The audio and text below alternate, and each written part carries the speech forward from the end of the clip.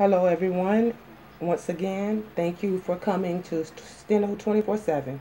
This will be selection number 6, 372 words on the subject of Highway Traffic Act. This will be at 220 words per minute. Take a deep breath, center yourself, and let's focus. Let's write.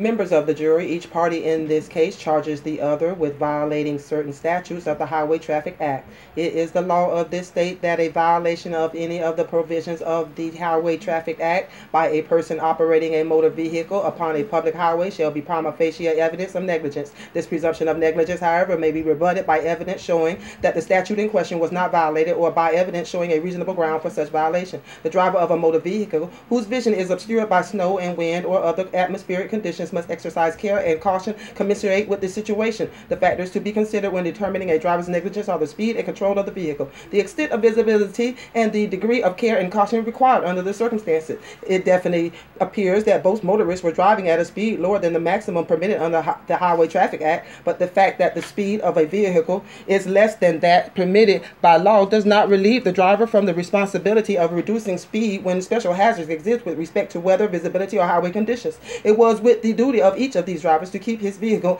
in his own lane of the pavement. This collision could not have happened if each had done his duty in that respect. It is for you, jurors, as judges of the facts, to determine where and how this accident happened and who was to blame. Whether both drivers were guilty of negligence which substantially contributed to cause the accident, or if weather conditions alone were responsible. Should you find that both drivers were guilty of violation and the violation by each was a proximate cause of the accident, then neither party can avoid liability.